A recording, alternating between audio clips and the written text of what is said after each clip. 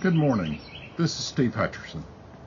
Today is Friday, April the 9th, and our Red Letter Challenge devotion topic for today is going.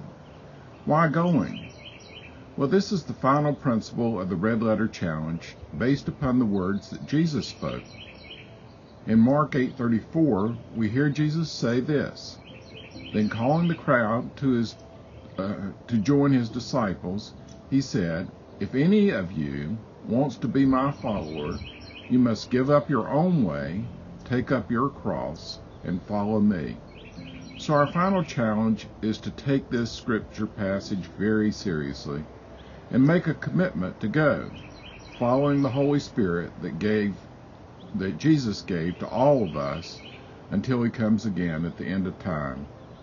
For so many of us, we have grown up with the practice of coming to church, not going out from church. Why would we be called to go out from the church?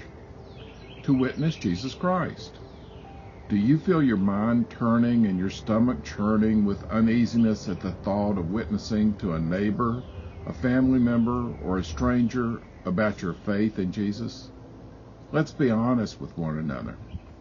We all have had or still have those concerns, but we need to trust God for what he has already done for us.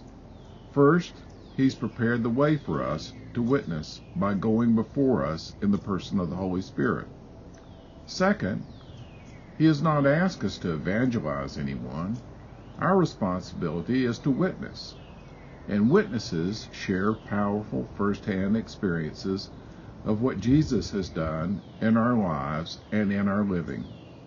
It's eyewitness testimony, and those who witnessed Jesus after his resurrection became the initial followers of the way, testifying to what they witnessed as they went under the power and direction of the Holy Spirit. Were they successful? Well, over 2,000 years later, we're still privileged to read the Bible, to learn about Jesus' way, and to witness him to those who have not been as fortunate. Do you want an exciting and satisfying collection of spiritual experiences that come from following Jesus? Or would you rather miss out and just hear all the great stories of the heroes of our faith? Jesus' red letter words challenge us.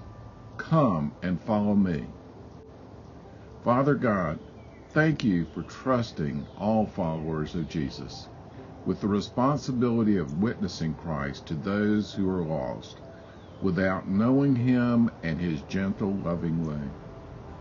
By way of the Holy Spirit, prepare the way before us to be powerful witnesses for your Son and our Savior. Amen. As we enjoy this beautiful springtime, just take a look behind me and realize that I don't have to go very far to see the cherry blossoms. I certainly don't have to go all the way to D.C. Come join me some spring. Enjoy our blossoms and enjoy this study of the Red Letter Challenge.